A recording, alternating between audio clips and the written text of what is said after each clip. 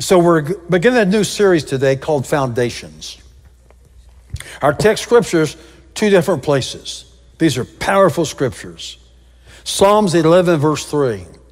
David writes, if the foundations are destroyed, what can the righteous do? We're going to see today.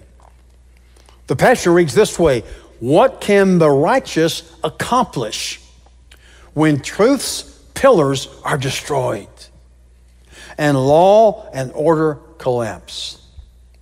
It's kind of like David wrote this morning, talking to the world today. The world around us is collapsing.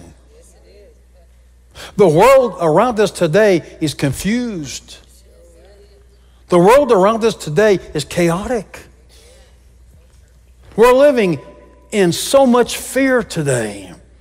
There are fear-mongers all around us. Of course, it comes from the spirit of the enemy, the devil, but people embrace fear, sometimes knowingly, sometimes unknowingly. But then he said, the second foundational verse I have for us in these series, Psalms 82:5. David writes, but you continue in your darkness and ignorance, while the foundations of society are shaken to the core. So it's our job not to be ignorant and live in darkness. This is the good news I have for you today. These are the best of times for the child of God who is serious about their life in Christ. It's the best of times. Oh, it's wonderful. I relish these times. When there's darkness, we shine brightly. So in Genesis 1:26, then God said, let us, God the Father, God the Word, the Son Jesus, Holy Spirit as well, third person of the Godhead, make man, that's mankind, in our image, according to our likeness. What a powerful verse. And yet in educational facilities around the world today, among other verses, that verse is being attacked right there. That no, we evolved. How dare people say that we're made in God's image? There are people that live by hocus pocus, by Tinkerbell dust, somebody. They're crazy. We're being branded as crazy. We're being branded as people that just live with our head up in the air looking at heaven, that we don't know what we're talking about. God knows exactly what he's doing. He knows exactly what he said and what he's doing today. We are created in God's image, his likeness. One of the definitions of the word likeness is personality. We are the personality of God in the world today. And the Bible says that God is good, that God is love, that God is peace, God is joy. God is all these attributes that show forth a different picture than what religion and the world shows forth about God. So if God said we're made in his image and likeness, well, what is that? Who is God? What's he like? Well, the Bible tells us. Did you know the Bible defines the Bible? You know that, don't you? Jesus said to us in John 4:24, God is spirit. There he is. There it is. God is spirit. And those who worship him must worship in spirit and truth. Numbers 23 tells us that God is not a man. Now, Jesus is God, but he's also a man. He's the most unique personality in the universe. He's all God, all man. But God the Father, he's spirit. And so the Bible tells us in 1 Thessalonians 5:23, now may the God of peace, God's a God of peace. Shalom. Nothing missing, nothing broken. That word shalom means welfare, health, prosperity, every kind of good. You can think of any kind of good. That's what God is. Think of any kind of good. And he says in 1 Thessalonians 5:23, may the God of peace, shalom, sanctify you. There's that word sanctify. That word again means holy. to set you apart. The moment you become a child of God in the realm of the Spirit, there's a mark on your life. Satan can invariably see you and know you're branded by God. There's an invisible world that you and I can't see with our naked eye. But there's an invisible world that's filled with angelic hosts of God. Also some demon spirits. But greater is he who is in us than he that's in this world. So you and I have been set apart. We've been sanctified, made holy. And the opposite of sanctification, the opposite of holiness is common. Before Christ, we're just commentators. Come on now. Just commentators. But once you're born again, you lose that commonality. In your spirit now, you're holy. You're sanctified. The Bible calls you a priest and a king in Christ. The Bible says you're a holy nation, a royal priesthood, a blood-bought people. That's who you are in the Spirit. You're exactly like God in the Spirit. 1 John 4:17, the last part of the verse says, even as Jesus says, so are you in the Spirit. Colossians 2:9 and 10, in Christ dwells all the fullness of the Godhead bodily. God the Father, God the Son, God Holy Spirit. It's in Christ. And first in Colossians 1:27 says, it's Christ in you and me, the hope of glory. Christ is in us, the anointed one is in us. God is in us.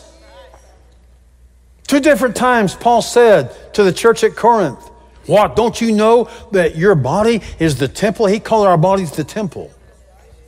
The tent, the body of Holy Spirit. And so 1 Thessalonians is telling us that you're sanctified, made holy, but then he said, and may your whole spirit, soul, and body. So here we have the definition of who we are as a three-part person. You are spirit. That is who you are. You're not your soul, you're not your body, you're spirit. Remember, Genesis 1:26, God made us in his image. John 4, God is spirit. Hello. So when we're created in God's image, that means our spirit is godlike, Christ-like. That's who you are. But you have a soul, mind, emotions, and will. Your mind, you think. Your emotions, you feel. Your will, you choose. May your whole spirit, soul, and body. Do you know your body is precious to God? Paul said, you're bought with the price, therefore glorify God with your body and your spirit, which belong to God. May your spirit, soul, and body be preserved blameless at the coming of our Lord Jesus Christ. So in Romans 5:12, therefore, just as through one man, that's Adam, sin entered the world, and death through sin. So sin opened the door to death. It was never God's will for anyone to ever die spiritually, much less physically. He said, and thus death spread to all men, all mankind, because all sin. So, we're not sinners because we sinned. We sin because we're born sinners. That's what the verse just said that. Because of his sin, Adam, we're born that way, rejected by God, separated from God. But we know the story that God loved us. And he still sent his son, Jesus, to die for us. Somebody had to pay the debt of sin. And only a perfect man whose blood was not flawed because of sin could die for us. His blood had to be unflawed. His sin, he had to have blood that was perfect, pure. Jesus. So Romans 6:23 says, for the wages of sin is death. There you go. There's a wage, there's a payment to God for sin. There's a payment. And the fact of the matter is, you and I could not pay that debt. We couldn't pay it. Why? Because we're flawed, because we're born with the sin nature, because of Adam's sin. In our blood is sin. And so we couldn't pay for it. It took a perfect man, a God-man, a man who would leave heaven, come to the earth, become a man, and go to a cross to die for us. For the wages of sin is death, but the gift of God, God's a gift giver. Oh, thank you, Father. God is a giver. God loves to give. God loves to give gifts. But the gift of God is eternal life in Christ Jesus our Lord. So again, most preachers, most churches teach people John 3:16, for God so loved the world that he gave his only begotten Son, that whosoever would believe in him should not perish, but have everlasting life. And so most preachers teach that everlasting life is getting born again and going to heaven. Now, if that's all there was, I'd say amen. But heaven's not the goal. Heaven is not the goal of John 3:16. The goal of John 3:16 is everlasting life. The Bible defines the Bible. John 17:3, Jesus said, everlasting life is knowing God the Father and God the Son. The word know, it's the most intimate word you can come up with in the English language. It's a face-to-face, one-on-one intermingling of two lives together. Two becoming one. That's the word know. It's the same word in the Hebrew, in Genesis 4:1. Adam knew Eve. You know what that means. She conceived and gave birth to a son. It's an intermingling of two bodies together, two lives together, face to face. That's what Jesus said eternal life is. Yeah, heaven, that's the byproduct of all of it. Certainly, we have to go to heaven. Yeah, but here's the deal. We get to know God. Remember, God told Adam, don't eat from that tree of knowledge of good and evil. That's where most people live today. Most Christians are living their lives from the tree of the knowledge of good and evil. Well, if it's good, I'll do it. If it's not good, I won't do it.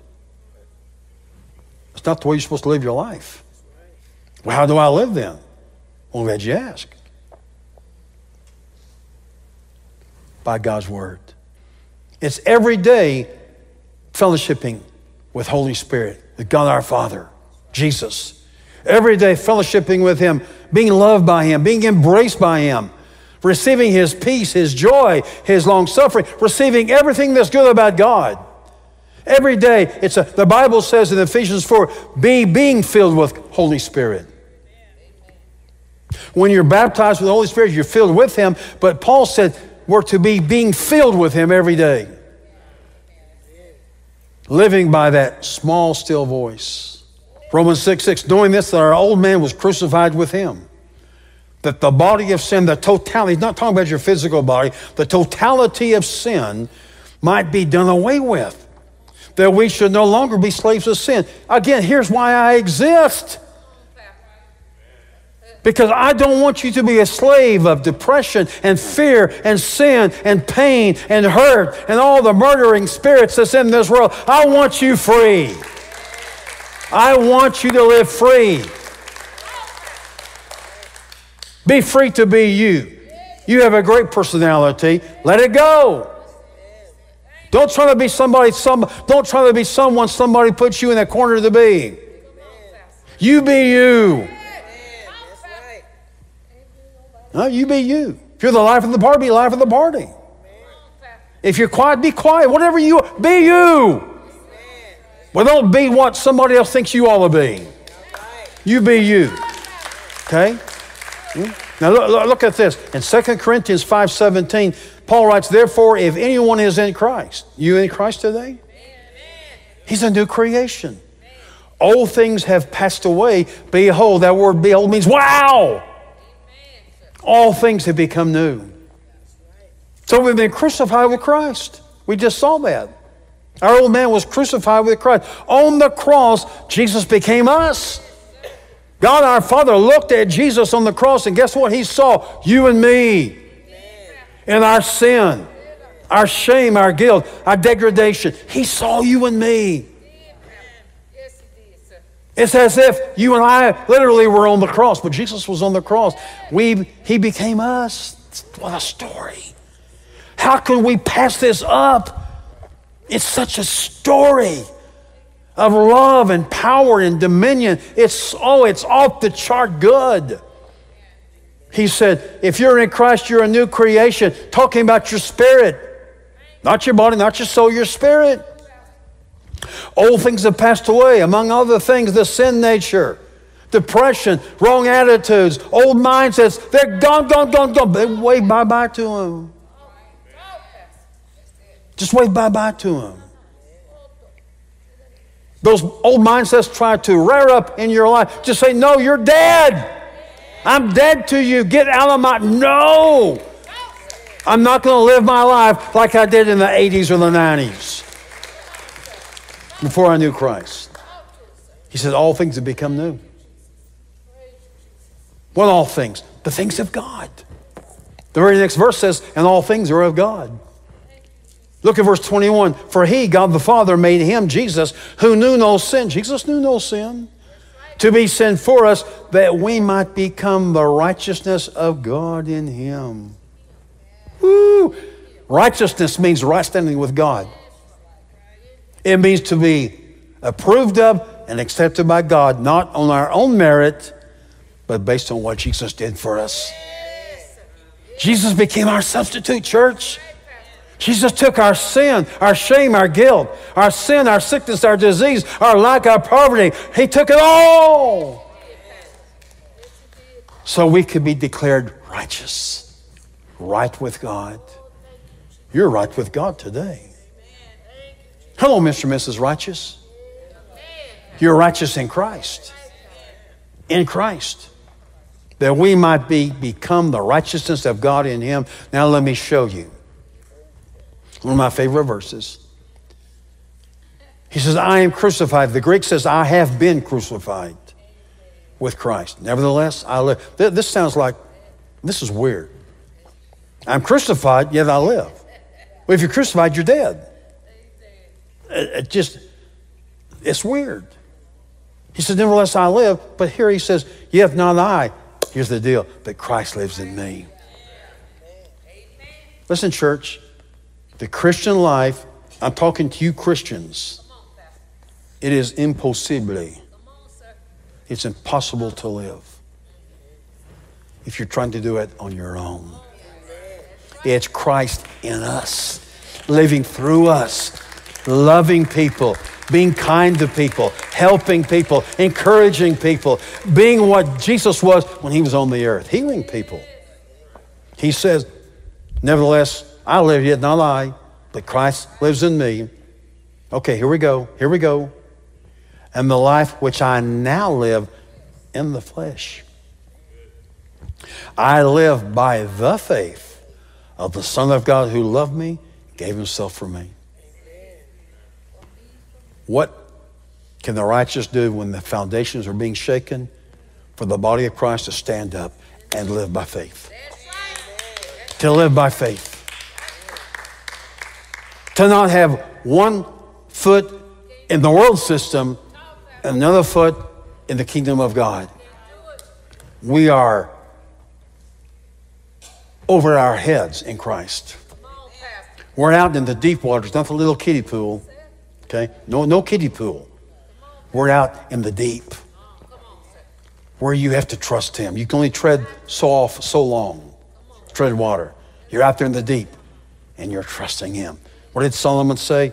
Trust in the Lord with all your heart.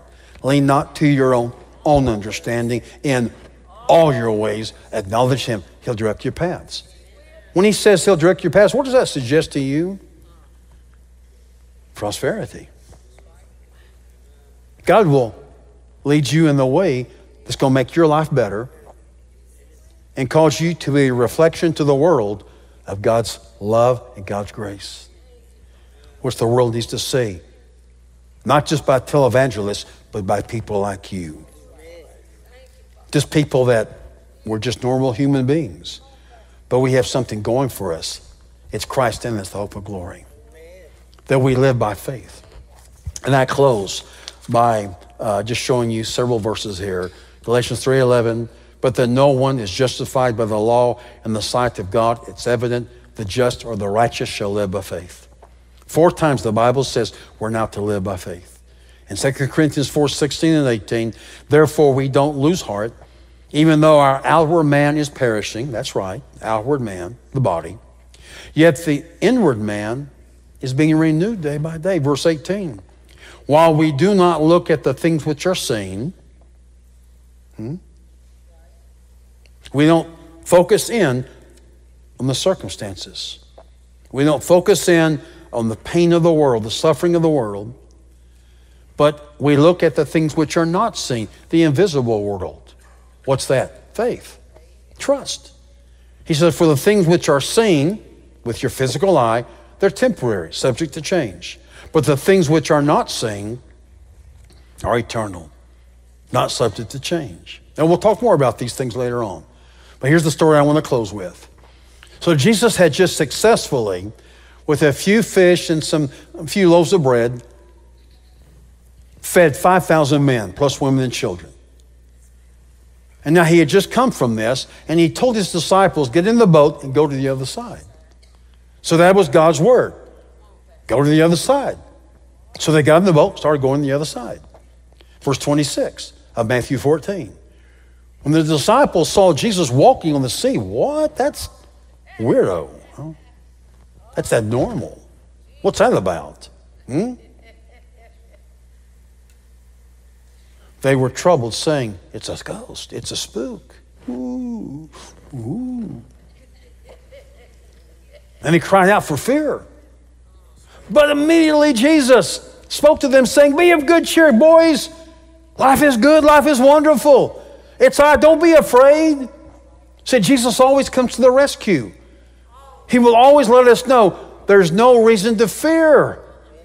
There's no reason to live your life being fearful. He's not just around us, he's in us. Greater is he who is in us than he that's in the world. He is in us, Christ in us, the hope of glory. He's in us. Don't live by fear, live by faith. Trust God. And Peter answered him and said, Lord, if it is you, command me to come to you on the water. What's Jesus going to say? Don't come, I'm not Jesus. So he gave him a one-word command, come. When Peter had come down out of the boat, he walked on the water to go to Jesus. Excuse me? Peter, a man who was not even born again, didn't have what you have? The guy walked on the water by himself without taking the hand of Jesus. He did later here. He walked on the water. I want you to know today that the circumstances and the problems that you and I face daily, if you're doing what I'm showing you from the Word of God to do, you can walk on your problems. You can tread on your problems. Peter was treading on their problem. You can do it too. You understand that? So he got out of the boat, walked on the water to go to Jesus, but when he saw the wind was boisterous, oh, here we go. The negative circumstances. I wish they didn't happen. You're thinking, well, they do happen. And you have to be equipped to deal with them. That's why you ought to be in church. You have to be equipped to deal with this stuff. Because Satan's not going to lay back and just say, oh, here, just enjoy life. Oh, just have a great time. He's not going to do that. He's going to fight you. So when he saw the wind boisterous, he was afraid. He began to sink. And he cried out, Lord, save me. Aren't you glad God's merciful? And immediately Jesus stretched out his hand, caught him and said, listen to what he said. He said to Peter. Peter had just walked on the water. And he said, oh, you of little faith, why did you doubt? Jesus rebuked him. He rebuked him. You were walking on the water. You were overcoming your problem, but then the devil brought the boisterous wind, and you got your eyes off me, Jesus, got your eyes on the problem. Peter, get your eyes back on me. Trust me. Believe me. Believe what I have said. I gave you a one-word command, come. It doesn't mean to get out in the middle of the lake and drown. No, keep your eye on me. You do that, you trust me, you'll have the right result. Because again, greater is He who is in you than he that's in this world. Give Him praise today, church, would you? Amen.